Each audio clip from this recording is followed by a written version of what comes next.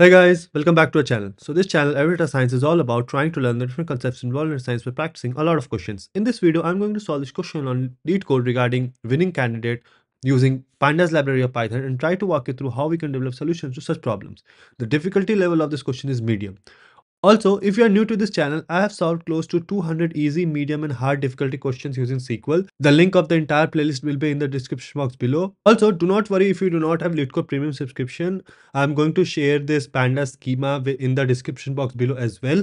You guys can copy it into something like Jupyter Notebook and try to work on this by yourself as well. Okay, let's jump right in. The question reads, so we are given a table called candidate with two different columns, ID and name. ID is the column with unique values for this table. Each row of this table contains information about the ID and the name of a candidate. Then we are also given a second table called vote, again two different columns, ID and candidate ID. ID is an auto increment primary key column with unique values. Candidate ID is a foreign key, that is a reference column to ID from the candidate table. Each row of this table determines the candidate who got the ith vote in the elections. Okay. We are asked to write a solution to report the name of the winning candidate, that is the candidate who got the largest number of votes. The test cases are generated so that exactly one candidate wins the election. So there is not going to be any tie. Let's go through this example, right? So here we have different candidates and their names and the vote tables, right? So vote ID, so this vote was given to candidate ID 2, this one was given to candidate ID 4, and so on. So just by looking at it, right, candidate ID 2 got 2 votes and rest all, right? So candidate ID 4, 3 and 5 got 1 votes each, right? So obviously who is the winner? Candidate ID 2. Candidate ID 2, what is the name of that person? B, right? So that is what we have in the output. So this is what we need to do. So since the information is scattered in two different tables, the first thing that we should do is we should merge this information into one, right? And then try to count for every candidate ID how many votes are there in total, right? So let's start with, and save this in a data frame called df. What we are doing is basically merging, right? So pandas dot merge, then we are merging the vote table with the candidate table, since the name of the columns are different in both of these, right? So we write left on, right, left on candidate id, and then right on, right on is equal to id, right? And how is equal to left, because we are only concerned about the candidates that got votes, right? Because if you see candidate id 1 didn't get any vote, right? So we are not concerned about them. Okay, so how is equal to left? And also this is not required, but I usually try to do it so that we are able to identify which columns are coming from which tables.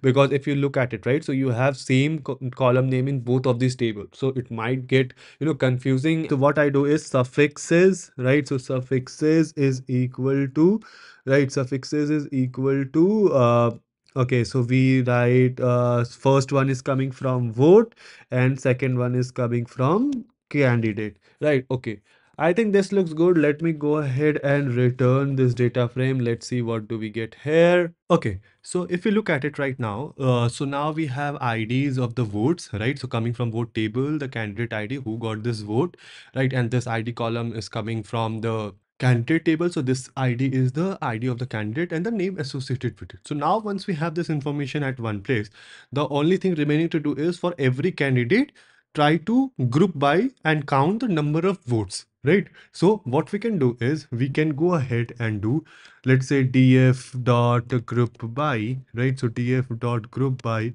we are grouping by the name of the candidates, right? So group by name of the candidates, and let's take the id vote, right? So let's take the id vote column, idv, right? And then count, right? So then if we try to count it, we are going to get, okay, for every name or every candidate, what is the total number of votes that they got, right? And since we are grouping by name, to get that as a column, we need to reset index, right? So reset index, and let's store this in something called, let's say df2, right? And let me return this df2.